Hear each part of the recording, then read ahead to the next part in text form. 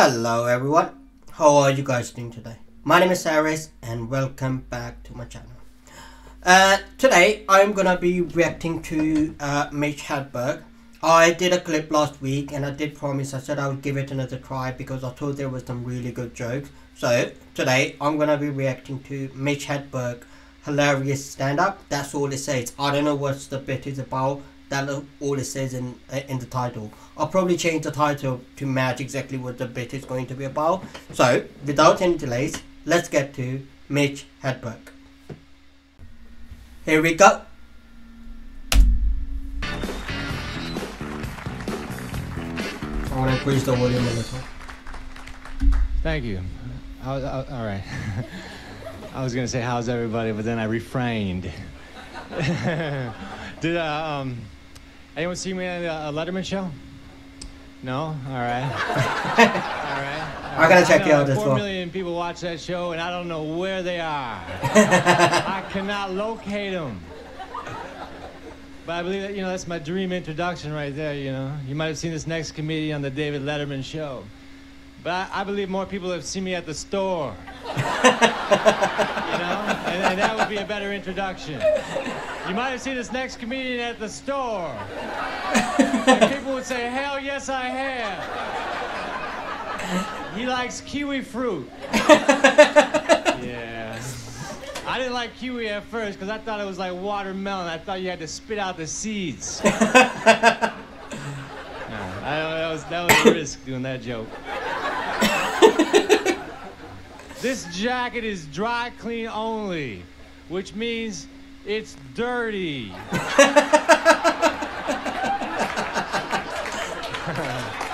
Dry clean only, all right, here we go. Here we go, I'm ready to go to the bar. Hey, I think a rotisserie is like a really morbid Ferris wheel for chickens. It's a strange piece of machinery. We will take the chicken, kill it, and impale it, and then rotate it. And I'll be damned if I'm not hungry. Because spitting chicken carcasses make my mouth water. I like dizzy chicken with some mashed potatoes. I like the dizzy chicken.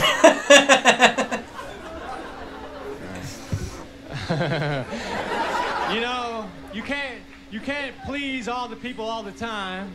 And last night, all those people came to my show.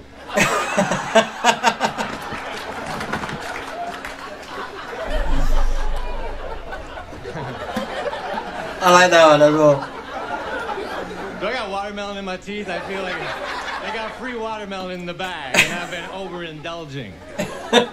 I opened up a yogurt, and underneath the lid, it said, please try again. They were having a contest I was unaware of. But I thought I might have opened the yogurt wrong.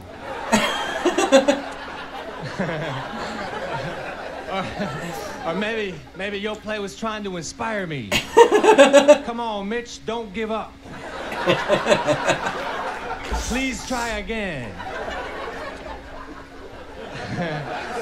A message of inspiration from your friends at Yo Play.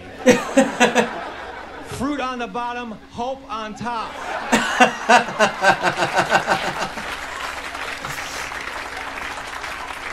Much better. Much better. I'm so unanimated once the cameras are rolling. At the wrong time to be unanimated, I would say. All right. I can't wait till this set's over because I have a roll of lifesavers in my pocket and pineapple is next.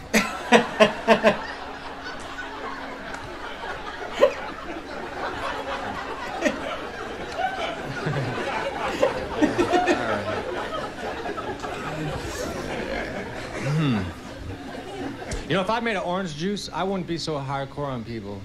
I would be more polite. Like, I would not print shake well on the carton because you don't know how good people can shake, I would write, shake to the best of your ability. They don't have a diagram that shows the uninitiated how to shake. All right, put it over here, then put it over here, then put it over here quicker.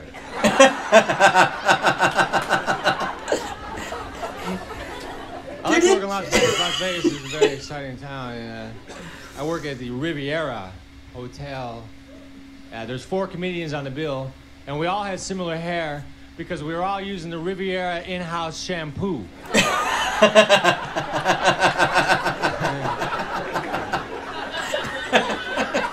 It was 2-in-1 shampoo. 2-in-1 is not a good term because it's not real, because 1 is not big enough to hold 2. That's why 2 was created. If it was 2-in-1, it would be overflowing.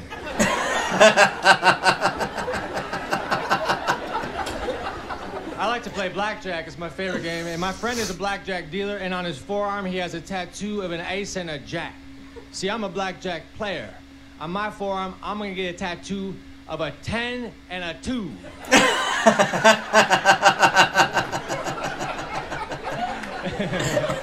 Then maybe later a king. Bust.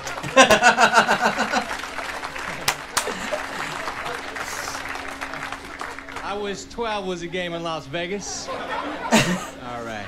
I basically said the joke again. I get up in the morning and I make myself a bowl of instant oatmeal, and then I don't do anything for an hour, which makes me wonder why I need the instant oatmeal. I could get the regular oatmeal and feel productive. I like Kit Kats unless I'm with 4 or more people.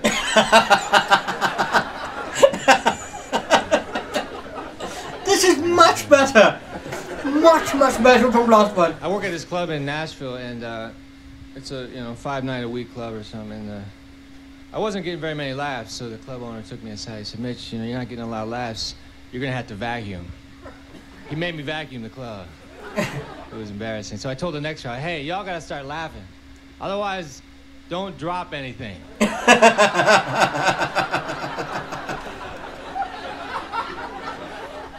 Were they a good crowd? Yeah, they were neat.